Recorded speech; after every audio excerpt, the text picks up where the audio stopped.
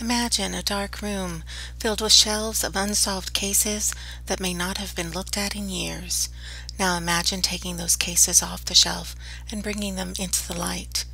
The goal of this channel is to shed some new light on those dark cold cases on a state-by-state basis. Thus, welcome to Dark Cold State.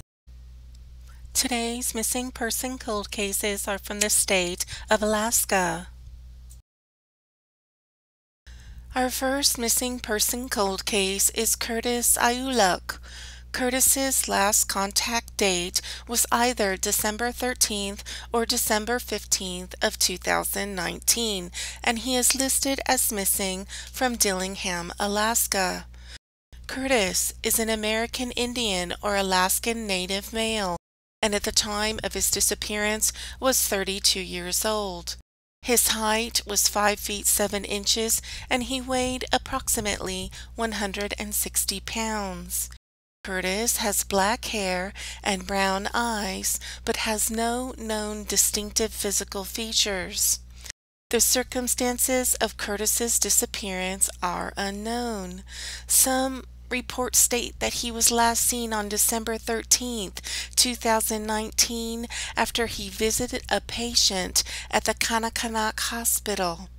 Some reports state he was last seen staying overnight at his grandfather's house on December 15th of 2019.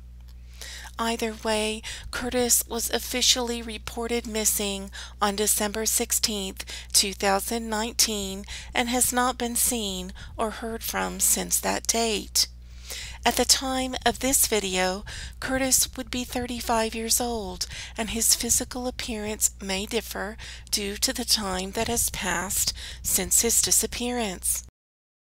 If you have any information on the disappearance of Curtis Ayuluk or any information on his current whereabouts, please contact the Alaska State Troopers at 907-269-5511 and reference case number AK19091449, or you can call the Dillingham Police Department at 907-842-5354 and reference case number DP19004-365 or MP68102.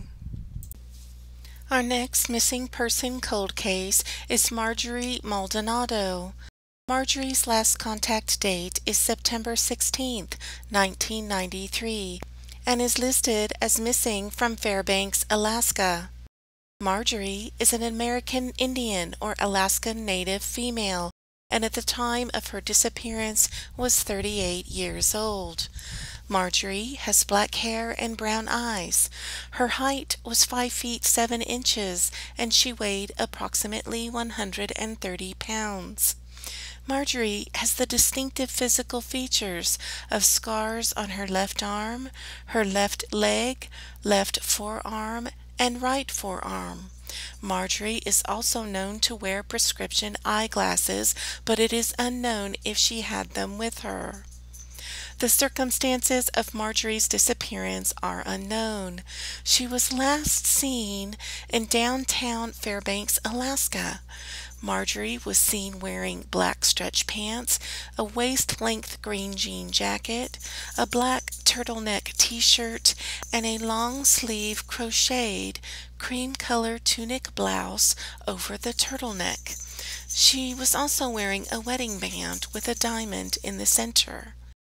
Marjorie's van, a camel-colored 1974 Ford, was found behind a local bar, but no one was inside, and there was no sign of Marjorie.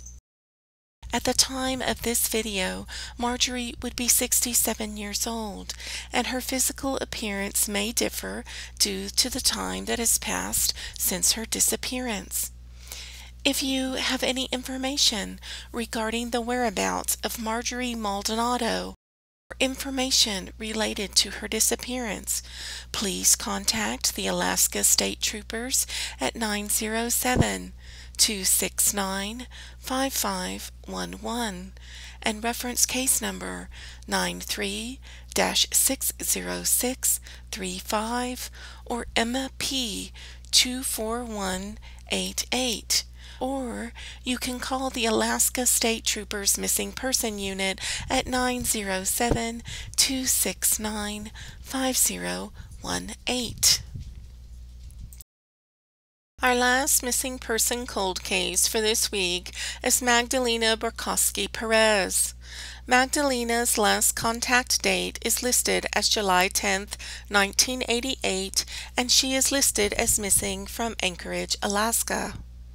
Magdelena is a biracial Hispanic or Latino and white female, and at the time of her disappearance was 33 years old. Magdelena has black wavy hair and brown eyes. Her height is 5 feet 6 inches and she weighs approximately 128 pounds. Magdelena has the distinctive physical features of a reddish birthmark on her right buttock and both of her ears are pierced. Reports differ on when Magdelena was last seen. Some reports state that she was last seen on the evening of July 10th, 1988, when she left her residence at approximately 10 p.m. to pick up her 4-year-old child at the McDonald's located at 36th and Old Seward. Others state that she was last seen at 3:30 p.m. when a friend left her at the 600 block of West 34th Avenue, and she was actually scheduled to pick up her child from her ex-husband at 10 p.m. Either way, at approximately 11 p.m., Magdelena was reported missing as she had failed to arrive at McDonald's to pick up her child. Magdelena was last seen wearing a California Raisins t-shirt, slacks, and possibly a light blue knit blouse and tapered jeans. She was wearing black tennis shoes and carrying a black purse. Magdelena was driving a blue 1985 Plymouth Colt sedan with Alaska license plate BSR 308 with a 10-inch scrape on the left rear fender. Her vehicle was later recovered from the 3rd level of the parking garage at Anchorage International Airport. There is no record of Magdelena taking a flight under either of her associated surnames, either Borkoski or Perez. She has not been seen or heard from since that day. At the time of her disappearance, Magdelena was a full-time college student, and investigators believe that foul play was involved in her case. They are investigating her case as a possible homicide. At the time of this video, Magdalena's age would be 68 years old, and her physical appearance may differ due to the time that has passed since her disappearance. If you have any information regarding the whereabouts of Magdelena Borkoski Perez or information related to her disappearance, please contact the Alaska State Troopers at 907-269-5511 and reference case number AK 230-22826 or MP 26417.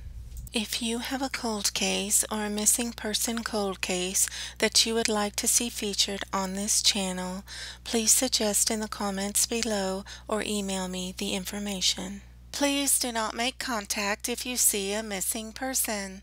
The best thing to do is call your local emergency number or, if applicable, one of the numbers in this video.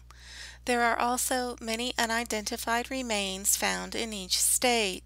If you have not already done so, please consider getting DNA testing completed where the DNA results are shared with law enforcement so that the possibility of identifying any unknown remains is increased.